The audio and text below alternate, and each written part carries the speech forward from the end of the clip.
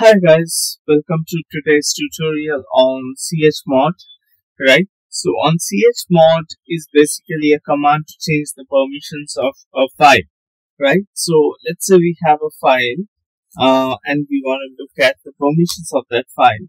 So I just did ls-ltr to list out the files that we have. So if you see this first column, right, it says -rwx, rwx, rwx, right? So this means a lot of things. Okay, I'm going to explain what each of these things mean, right? So basically, there's 10 fields that's populated. Okay, so if you go here, it's like 1, 2, 3, 4, 5, 6, 7, 8, 9, 9. 1, 2, 3, 4, 5, 6, 7, 8, 9, and 10. 10 fields, right? So for these 10 fields, what do they mean? So whether it's first field means whether it's file or directory.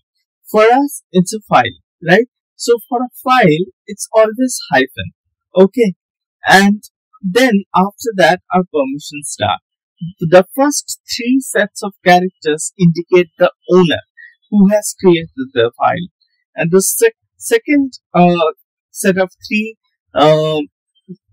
characters indicate the permissions of the group, and the last 3 characters indicate the permissions of the user.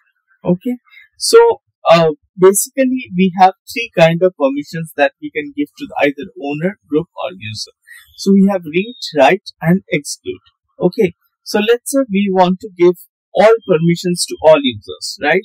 So that will be read, write, execute.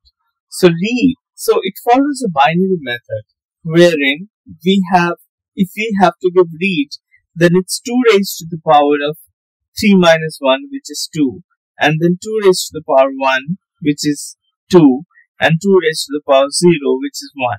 Again, same thing, 2 raised to the power of 2, 2 raised to the power of 1, 2 raised to the power of 0, and then all of it comes out to be 7, right? 7 on the owner set, 7 on the group set, 7 on the user set. So all in all, it will give you the permission 777. So if you try to do chmod 777 on test.txt, right, and then do a ls-ltr, it will say that it has read, write, execute, read, write, execute, read, write, execute on all 3 groups, right? So after that, let's say we have a use case where we want to give only read access to the owner and only write access to the group, and we want to give all permissions to the external users, right? For that, we will write 2 raised to the power of 2 because that stands for read, and then write 0 raised to the power of 1, and then execute 0 raised to the power of 0. Again, in the group, because we only want to give write, we'll give 2 raised to the power of 1. Everything else will be 0 raised to the power of something. And then for the user, it will be 2 raised to the power of 2, 2 raised to the power of 1, and 2 raised to the power of 0. Right? So it comes to 4, 2, and 7 if you add up the numbers. Right? So let's try that. So what we'll do is we'll do chmod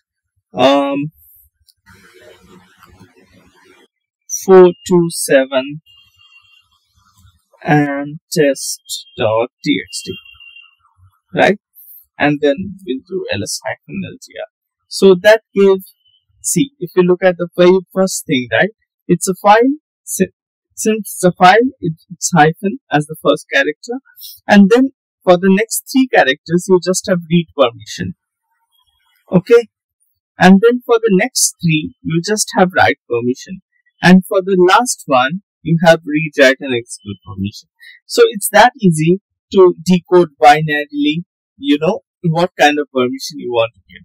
So I hope I made it clear how CHMOD works and how you can convert the read, write, execute commands into binary modes. And hope this video helped. And if you have not subscribed to my YouTube channel yet, please do so. And thanks a lot for watching.